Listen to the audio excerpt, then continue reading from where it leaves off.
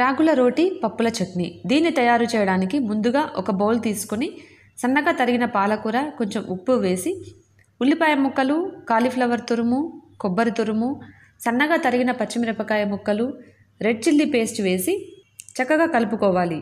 తరువాత దీంట్లో రాగి పిండి వేసి తగినన్ని నీళ్లు పోసుకొని కలిపి ముద్దలాగా తయారు చేసుకోవాలి. ప్లాస్టిక్ పేపర్ మీద రొట్టెలాగా చేసుకొని వేడివేడి పెనంపై వేసి చక్కగా రెండు వైపులా కాల్చుకొని ఒక ప్లేట్లో వేసుకోవాలి. ఇప్పుడు పప్పుల చట్నీ తయారు చేయడం కోసం స్టవ్ పై ప్యాన్లో శనగపప్పు, మినప్పప్పు వేసి చక్కగా వేయించుకుని దీంట్లో ఎండుమిరపకాయలు, ఉల్లిపాయ ముక్కలు, టమాటా ముక్కలు వేసి కొంచెం సేపు వేగిన తరువాత కొంచెం ఉప్పు కూడా వేసి మిక్సీ జార్లో వేసుకొని కొన్ని నీళ్లు పోసి చక్కగా చిక్కని పేస్ట్ లాగా తయారు చేసుకోవాలి. దీనికి తాలింపు వేసి ఈ రాగి రొట్టెతో పాటు తింటే చాలా రుచిగా ఉంటుంది ఈ రాగుల రోటి పప్పుల చట్నీ.